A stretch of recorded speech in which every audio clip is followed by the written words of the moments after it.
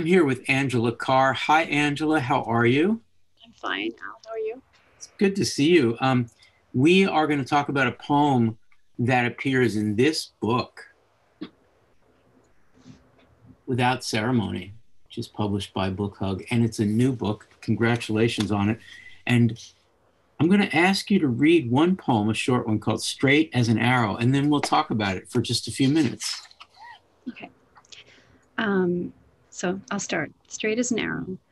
If I begin to write and cross out the words that desire to take flight, and every phrasal verb that equates civil service with poetry, at the base of the corkwood, an egg's fragmented shell, our last minor birth, retrained by the poem. I love this. Can you help me understand the first couple of lines? Is it that the speaker, who's a writer, is writing and then crossing out words because they are going to lift off the page and fly off and become transcendent?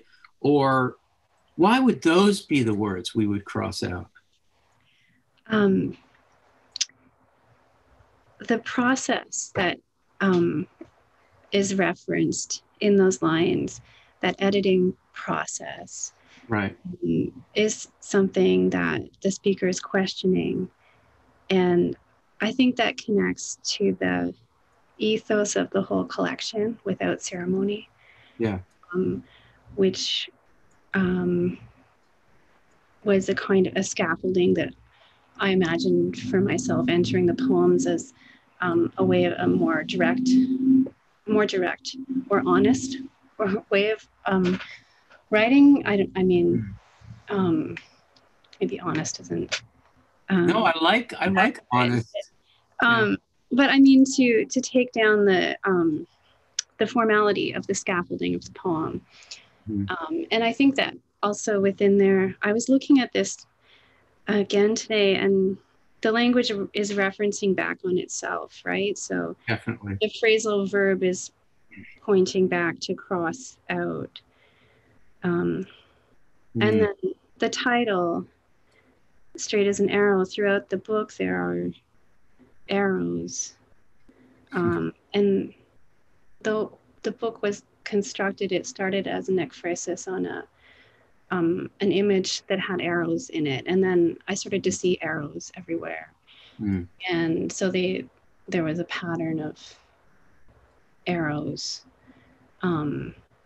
But the weird thing about the arrow is that it is usually used to point to something else, something external. Right. But so it's a strange image to have in the poem, because suddenly the attention is being put on the thing that usually points outside, right? Yeah, I think of straight as an arrow. Obviously, you're using arrow here in a figurative, idiomatic way, referring to straight as in modest, cautious, conservative, straight as an arrow, or straight as an arrow as direct and not at all digressive or indirect. And yet, Angela, this is twice a metapoem. It's a metapoem at the beginning because it's about the process of writing a poem and in fact crossing out words that maybe don't any longer appear. And then at the end, there's a reminder of the poem. And I think straight as an arrow is not exactly curled in on itself and gnarly and opaque like a metapoem. So help me. Is there something paradoxically straight as an arrow about that kind of metapoetic honesty? Like, I write a poem and I have to be honest about the way it is made. Does that question make sense? Yeah, I think that the title is almost a cliche, right? Yes. And so there's a sense of it operating a little bit ironically that way. On the one hand, it's a cliche, so we accept it as it is. But then when you start to think about what it might mean, there's a sort of question mark implied in that. Yeah. Like whether that's actually possible. Yeah. The straight as an arrow reminds me of a naive, mimetic or realistic language theory. Like, I have a word and it goes straight to the thing. You know, like you say a word like civil service, and then boing, the word gets right to it or something like that. And this poem obviously doesn't follow such a language theory. So how do you help us with the last line of the first stanza, which is maybe hilariously and ironically an equation of civil service and poetry? Help us with that. Yeah, I mean, normally if civil service is associated with bureaucracy, one would think of it as the opposite of poetry. Yeah. But if one is going to be informal in their poetics, then all of the language should be allowed to enter. So it's sort of a reflection on those oppositions. The civil service, yeah, it's particularly strange one. And it gets happily stranger. The second stanza is almost an instance of what poetry can do if you have a certain attitude toward it. Can you help us with the minor birth? Is the minor birth a little poem like this? The minor birth is the minor beginning, which I suppose is not a poem because it's being trained by the poem. Or maybe it's a poem that's not a proper poem, or something of everyday life or something ordinary that is minor or small, but not the stuff of the poem. I'm not sure. Yeah. And what has emerged, if not a little poem like this, what has emerged from the shells? Obviously eggs, or at least to me, obviously, eggs fragmented shell is what's left after something has emerged. So help me with it. That's really the only image in the poem too, this corkwood tree and that broken egg at the bottom of the tree. But there's really no association between the tree and the egg. Though one sees them, at least I do, I see them together. Yeah. Yeah. So how could, this is obviously a rhetorical question, how could anything that occurs in a poem of 8 lines be retrained by the poem in the last line? Yeah, it's a good question. I thought it was interesting. You chose this poem of 8 lines, the short poem. And then I thought, well, it's interesting in the sense that it points out to all the other poems in the book in a way that is more open in some ways than some of the others might be, because it's so elusive and because it's a poem about writing. Yeah.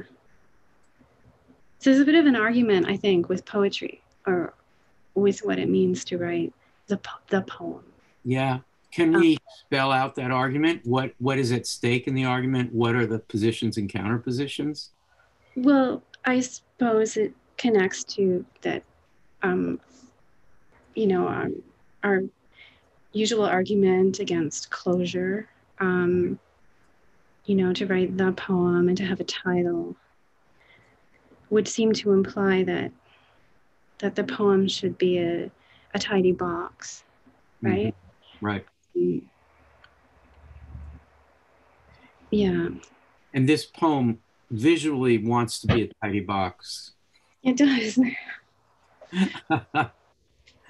It was funny when I started to think about arrows, and I started to see them everywhere. And then there was actually a show, this Ava Haas show called Boxes and Arrows, I believe it was called.